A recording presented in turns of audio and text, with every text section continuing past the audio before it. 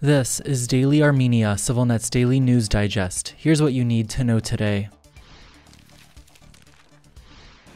The United Nations top court has ordered Azerbaijan to guarantee the safety of Armenians who wish to return to their homes in Nagorno-Karabakh following their forcible displacement from the region in September. Azerbaijan must ensure that persons who have left Nagorno-Karabakh and who wish to return to Nagorno-Karabakh are able to do so in a safe, unimpeded, and expeditious manner, the International Court of Justice ruled 13-2 last Friday. Additionally, all Armenians who stayed in Nagorno-Karabakh after September or in the future return there must remain free from the use of force or intimidation that may cause them to flee, the court held. After keeping the region under near total blockade for more than 9 months, Azerbaijan launched a lightning offensive against Nagorno-Karabakh in September, resulting in the collapse of the local government and forcing nearly all of the region's roughly 100,000 Armenians to flee to Armenia. Although the court's orders are legally binding, the ICJ has no enforcement powers, and Azerbaijan has in the past ignored the court's findings. The rulings represent the latest development in an ongoing legal fight between Armenia and Azerbaijan at the ICJ, sometimes also called the World Court. Yerevan initiated proceedings against Baku at the court more than 2 years ago, alleging violations of a racial discrimination prevention treaty. Shortly thereafter, Azerbaijan filed a countersuit against Armenia under the same convention. The cases remain ongoing, and the latest rulings are what are called provisional measures, referring to interim orders that are given before a final decision is issued. It is expected to take years before a final determination is made in either case.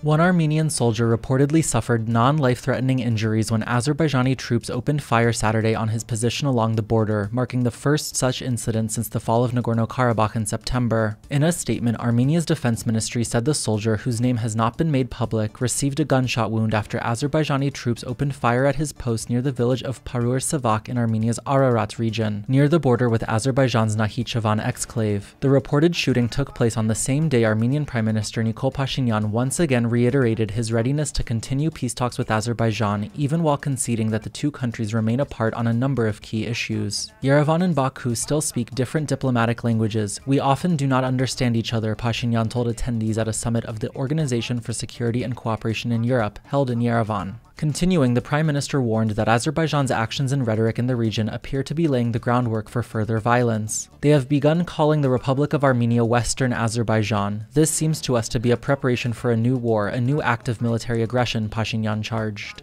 Last week, Azerbaijan's top diplomat pulled out of talks with his Armenian counterpart initially planned for today in Washington, after a senior U.S. official said there's no chance of business as usual with Azerbaijan after its offensive against Nagorno-Karabakh, and the Senate voted unanimously to suspend all military aid to Azerbaijan for 2 years. Last month, Azerbaijani President Ilham Aliyev canceled 2 rounds of scheduled European Union-mediated peace talks with Pashinyan, one in Spain, the other in Belgium.